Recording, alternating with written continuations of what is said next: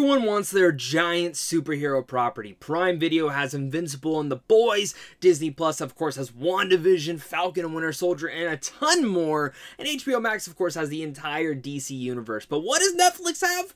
Well, looks like they got Mark Millar's Jupiter's Legacy. And we got Season 1 to review and a non-spoiler review right now.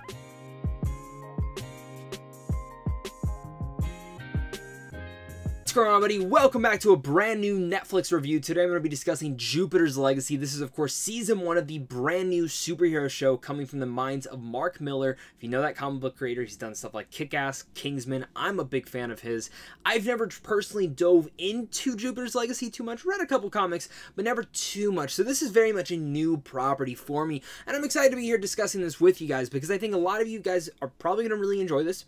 And some of you might not. And that's what's going to be a great discussion down below in the comment section, so make sure to comment down below, as well as making sure to hit that like and subscribe. And if you enjoy early movie reviews, TV reviews, just gaming, or in general, you're just a geek like me, I am the Wolf of Geek Street, and I'm so happy to have you here along for the ride. Jupiter's Legacy, it's about the first generation of superheroes who has kept the world safe for nearly a century.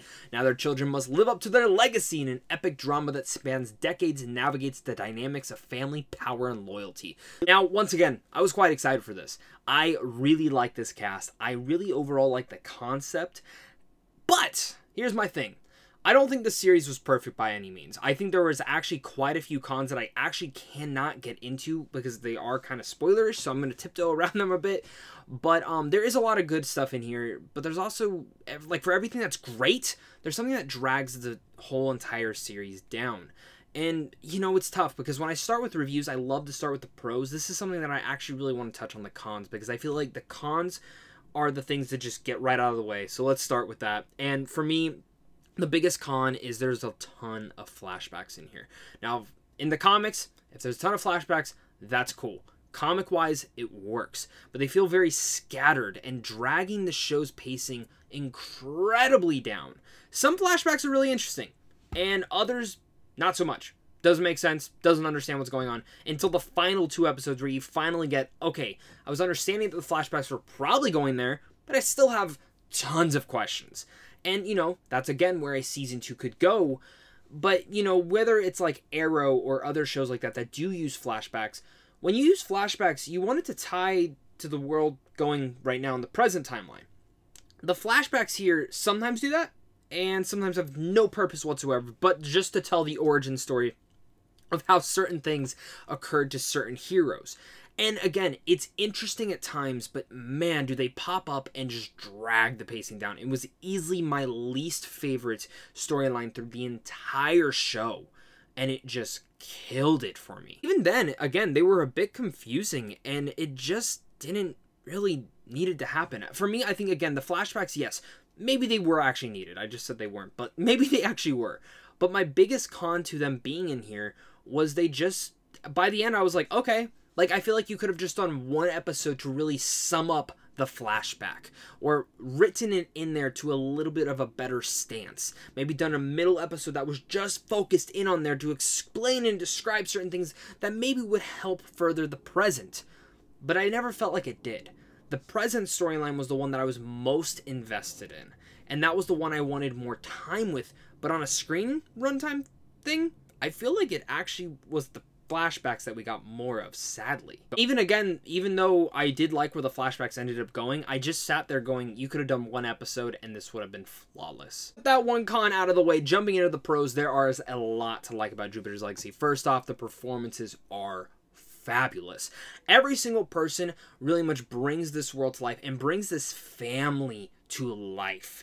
This is the one big element of it all that I actually really did appreciate, and especially the way that Josh plays this character of this father of and leader to pretty much all the other superheroes. You see him as the utopian and believe it in every single second. He just plays this role perfectly. And while the makeup is a little bit hit or miss for the older versions of him, it very much works for me, and I dug it. I dug his performance as this gritty, olden and hardened superhero who has lived by this certain code that in a sense is now being talked about into the world public is, should we break it or should we not? And in this time of day, do we need it anymore? And I think that actually strikes back to our society as well, and I found it to be very interesting in the way that it feels politically and in general relevant to today's time, but also in general how it feels just mixed and entwined inside this show into not the way that it's trying to preach something, but in general try to touch on something that feels real. I've never really much read the comics. The thing I really appreciate is how it felt like a comic book show.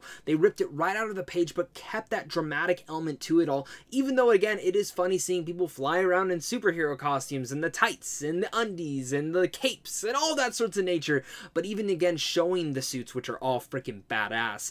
The powers in here are really intelligent, and some of the fighting in here works wonders. One of the earlier fight scenes is just fantastic, and especially when it gets down to the final 2 episodes, which are hands down the best 2 episodes of the entire show, it actually won me over, and I went, okay, give me a season 2, improve on certain things, let's get into this. This is overall a darker, more dramatic show than I expected. It touches on deeper themes than I think it needed to, and I wish it would have dove into those themes more. Again, this is a really interesting family, and overall, as a superhero story, this is a family drama in the middle of it all, and one that I was thoroughly invested in if it wasn't for the goddamn flashbacks. It gives me this lingering story that I'm overall invested in now, and in a family element that I found just absolutely incredible, especially within those last 2 episodes. The twists and the turns that it comes out to be, maybe a bit predictable, I really dug. Jupiter's Legacy Season 1 is a good first season. Not great, not terrible, but good.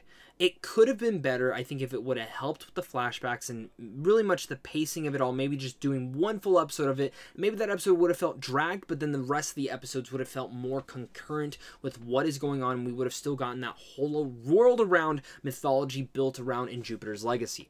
I really love the characters in here. Almost each and every one of them is a little bit unique to their own right, and not one annoyed me. Each one I dug for the most part, and I wanted more of them, especially Walt. Walt's my favorite. But for me, I love the performances in here. I think they all bring it to life. It feels ripped right out of the comics, from the powers to the suits, all of that nature. It feels like a comic book in a good way, and also in a dark way.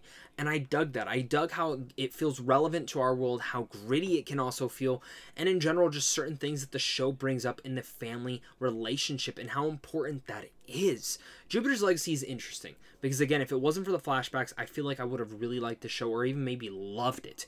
But what it did by the final 2 episodes was make me go, okay, I'm in. Let's see a season 2. Let's see how you can improve it on.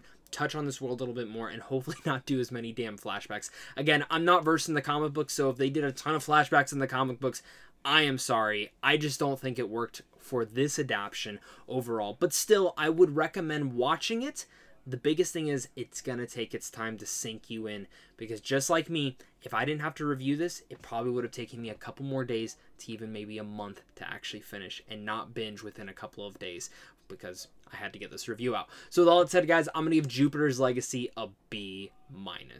Once again, guys, for clicking on this, you guys are seriously all the best. Make sure to comment down below your guys' thoughts on Jupiter's Legacy. So interested to hear your guys' ones on this. I don't know if I'm in the minority. I don't know if I'm in, like, everyone agrees with me. We're definitely going to find out very soon. But also make sure to head on over to Samtron Films on how to see films early. And, of course, it's a big thank you to you and a big thank you to my Patreon supporters, because without you, I won't be able to do this. And if you want to help me, support me over on Patreon, the link is down below. I do a ton of fun things over there, and I have tons of fun plans for it. And I hope to have you guys over there as well. And if you want some t-shirts that have my face on it or my logo that also support the channel, they'll also be down there. So, of course, until next time, guys, stay classy.